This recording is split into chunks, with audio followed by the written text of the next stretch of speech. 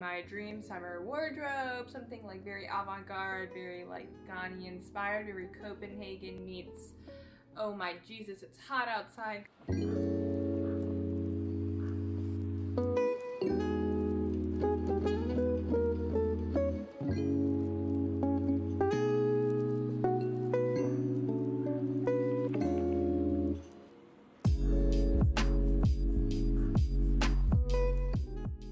Hey, I'm Mika, and it's been a long time since I have done a thrift flip. I have accumulated a lot of thrifted items since my last thrift flip video, and I need to do them all. It is not a 24-hour challenge, which I predict to be a very big issue for me. We'll see what happens there, but let's get into this thrift flip video.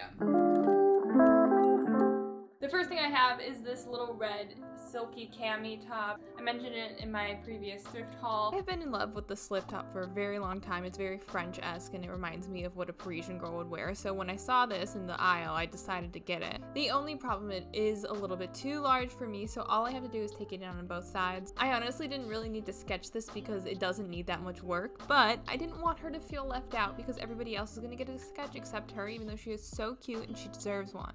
So this thrift flip might be a little bit of a cheat because it's not technically a thrift flip. All I'm doing is tailoring it. I'm taking it in 1 inch on each side of the shirt. All I have to do is pin it and measure it out and sew along that line.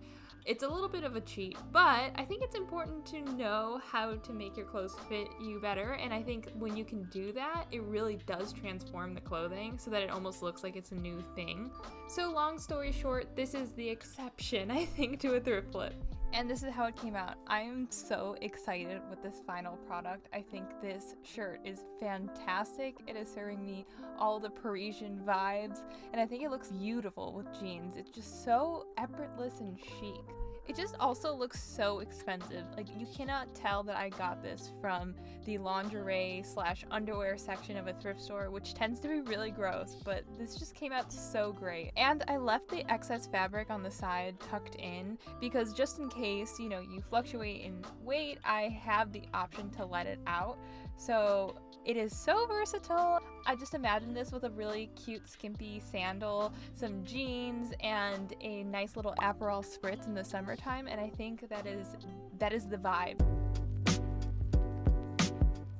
Now we're going to be progressively getting harder with our thrift flip. The next thrift flip we have is this little sweater dress moment. I bought this thinking it was super cute. It just doesn't work on me. It doesn't fit me well. It's not a great length. It's not a great style. I bought it because I thought I was serving hot teacher vibes, but that's not. No. I personally have never found luck in buying sweater dresses, and I go on a spiel about how sweater dresses are all horrible while I'm wearing one, which is like very nice and hypocritical of me. However, in my very weak defense, this dress looks like a Paloma wool knockoff, and I love that, and I love that brand, so, you know. So let's talk design. I've been really into the sweater vest trend that is kind of seeping into the summertime. So I want to make the dress into a sweater vest. Ideally, I wanted it to be navy, but oh well. Anyways, the initial thoughts are to take it in a little bit and crop it, and that's where I am right now. I know what you must be thinking. I can't imagine a piece of clothing that's any worse for a summer under boob sweat. However, sometimes we need to make sacrifices. As you can see, it's a very long dress. I don't want that, so I'm going to crop it here, I think. I need to get rid of this shag carpet thing going on here, and I don't know what this is, but I need to get rid of that. Here I use another sweater vest as a guide to get a general cropping shape, and then I obviously give it a haircut.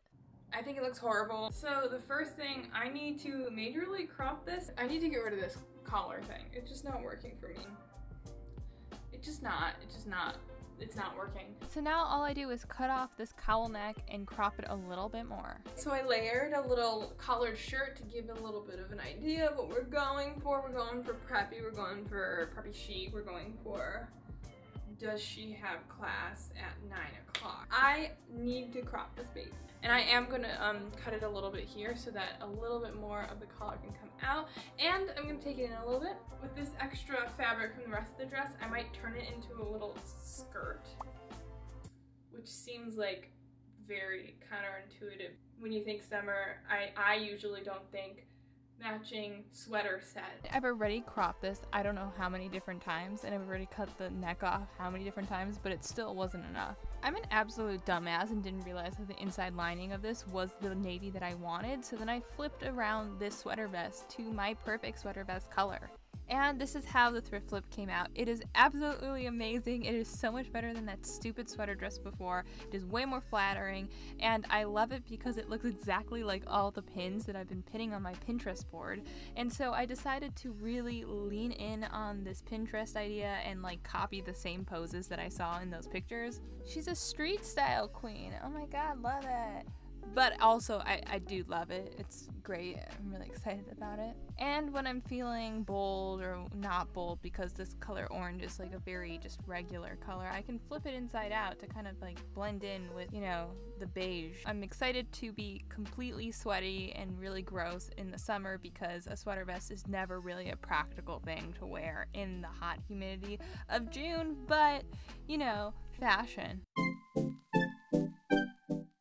The final dress, which is by far probably the most intensive of the 3 thrift flips, is this gingham moment. So I thrifted this dress 6 months ago over the winter time, anticipating it for the summer because I loved the blue gingham. It was very bright, cute, very cool, and I thought that there was potential in the dress. The only problem is it was a lot bigger than I thought, but I thought I could just take it in on the sides and it would be the same beautiful dress but a little bit more fitted for me. I didn't fully understand that little keyhole opening thing, but also that really high ruffle neckline.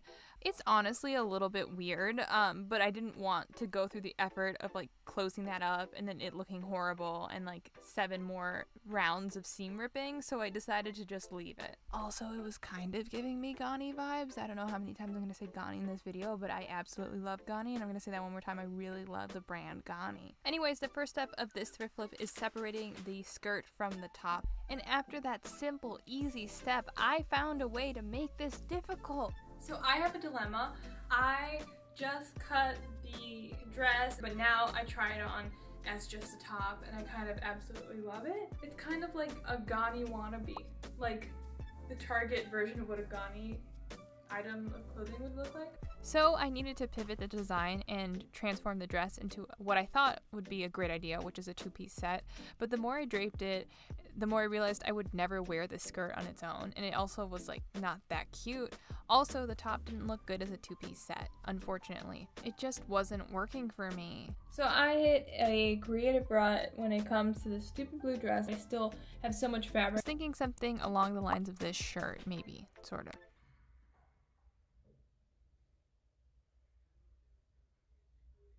Yeah, I think that's good. Alright, to install the elastic at the top of the shirt, I took the measured elastic that fits my body and I marked the halfway point. This halfway point I'm going to pin to the middle of the fabric, and then I'm going to pull the elastic to reach the end of the fabric. So it's a lot of pulling, a lot of zigzag stitching. Be patient, because otherwise you're going to have to do a lot of seam ripping. So I absolutely hate this top. It does not look the way I wanted it to do. First and foremost, I need to bring down the elastic because I want a little bit more ruffle. This is a little bit too childish looking for me, in my opinion.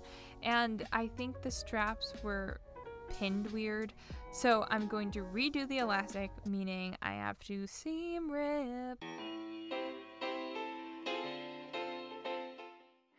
So it's mid me redoing my thrift flips, and I also decided to go to a Target sale section, and I found this dress and I couldn't say no because it kind of reminds me of something ganni would make, and I'm kind of obsessed with ganni right now. It's got that baggy chic thing going for it, but I kind of want to have a snatched moment. What I decided is I'm going to finish the Target dress as a distraction, and maybe completing something will make me feel rejuvenated, re-energized to finish the other shirt thing. So the goal for this dress is just to make it more snatched, and the problem becomes there were so many different layers of this dress, which meant I spent probably like hours seam ripping. So all I had to do was seam rip the skirt from the bodice. The bodice still had the lining of the skirt, so I left that be. I flipped it inside out and brought in the sides of the shirt bodice thing. Then I did a basting stitch on the skirt. I reattached it to the new bodice.